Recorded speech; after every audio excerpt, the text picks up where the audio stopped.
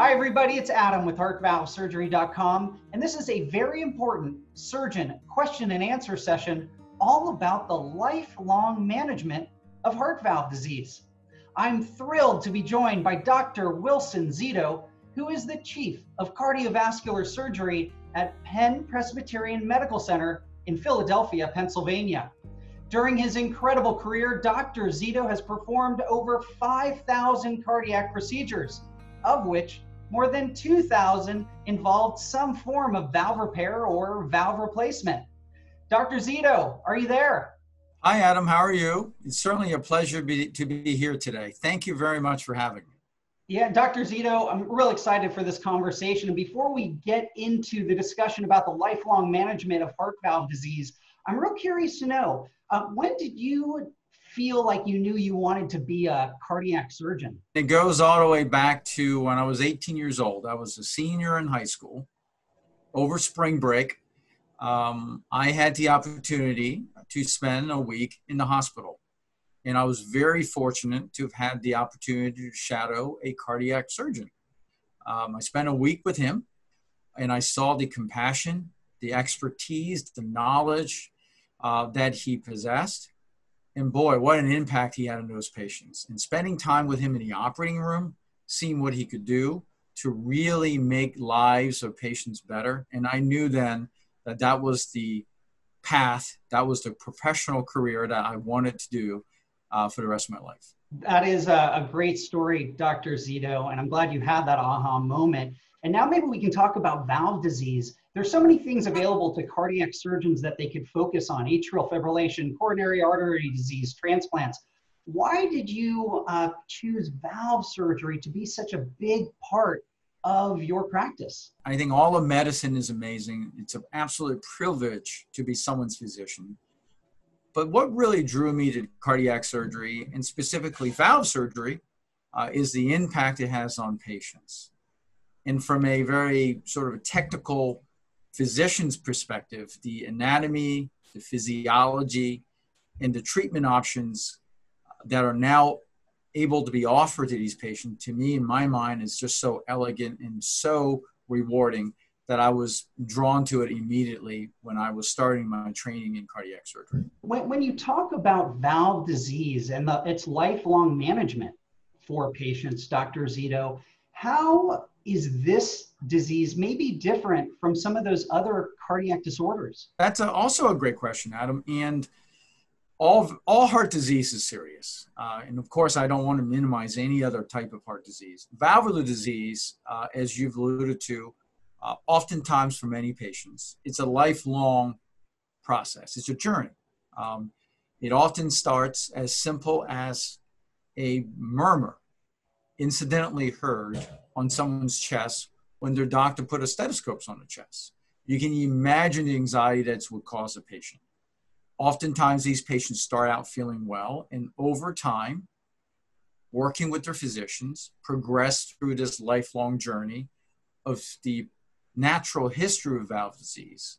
And I think that, to me, is what is so interesting, that you're able to form this bond, this relationship with your patient over time, understanding their needs and also understanding what their lifelong goals are as they pursue this journey of life. When we talk about patients having that diagnosis and maybe learning that they have a murmur, what might come next for patients? Is this a disease that could progress over months, years, decades before perhaps they need some kind of intervention?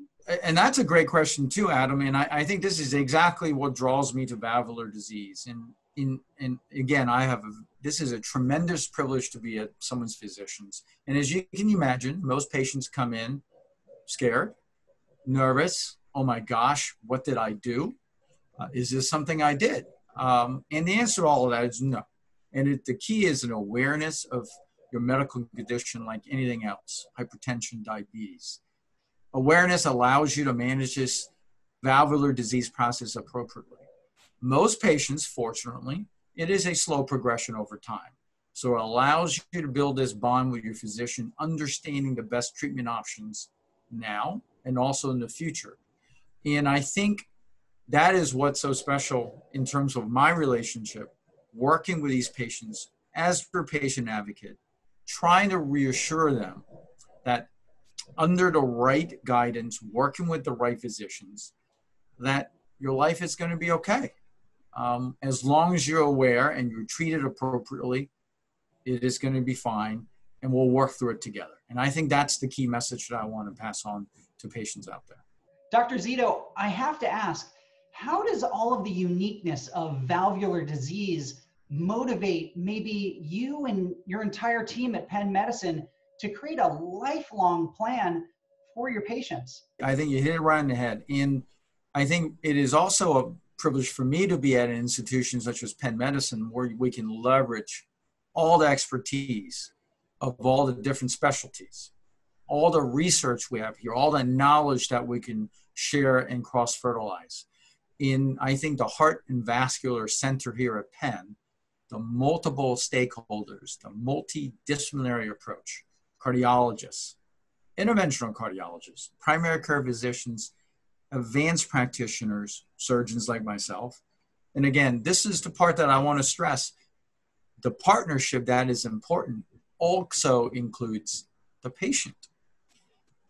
The process of a shared decision-making in the management of valvular disease is a concept that we're embracing, and I think it is the right direction we're going. Dr. Szeto, what I can tell you from my own experience of having valve surgery 15 years ago, and when I talk to a lot of patients, an often underlooked part of the lifelong management of valve disease is this possibility of a reoperation. So many times we're so focused on just getting past that first surgery, we don't think what might be happening down the road. So I've got to ask you, are reoperations something that occur for your patients? That's a great question. And reoperations, reinterventions absolutely do occur.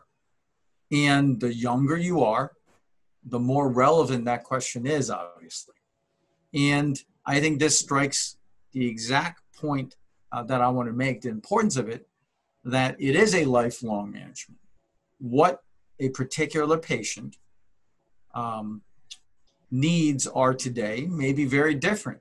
And reoperation options can also evolve over time with technology.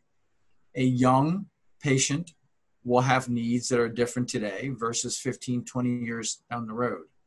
And understanding not what I can do as a surgeon for you today, but also how that impacts your options for reoperation or reintervention 15, 20 years later is extremely important. And this is really where that shared decision-making comes into play. For me to understand what that patient needs are today, and how do I then best position that particular patient to have all possible options in the future for reintervention is absolutely essential in making sure that this lifelong plan fits a specific patient and is tailored to his or her needs. Dr. Szeto, I'm wondering, what are your top considerations for patients as they think about managing valve disease throughout their life? There are lots of considerations. I think I would say, number one, understand and do some research. Right now, with leaders like you in social media, I think in the information age, I think it's easier now. And I love working with an informed patient. I think that is absolutely key, because I think that's how we leverage each other's knowledge. I get to know a patient a little bit better, and the patient gets to know me better. And an informed patient is absolutely important. Number two, each patient's different. Each patient's at a different part of their life when I meet them. I think each patient needs to do a little soul searching and understand what their life goals are, not only what they plan to do in the next 5, 10 years, but what their overall outlook in the next 15, 20, 30 years. I think a patient needs to understand what their needs are and what they want to do with their lives. And then lastly, I just want to say to patients that once you've done the homework and once you find a partner, i.e. a physician or physicians or a team, every decision that you make is the right decision. There's no wrong decision. And I want to just let patients know oftentimes they get hung up on, doctor, am I making the right decision? And my response is, if you've done the work and you've talked with your partners in healthcare, every decision is the right decision.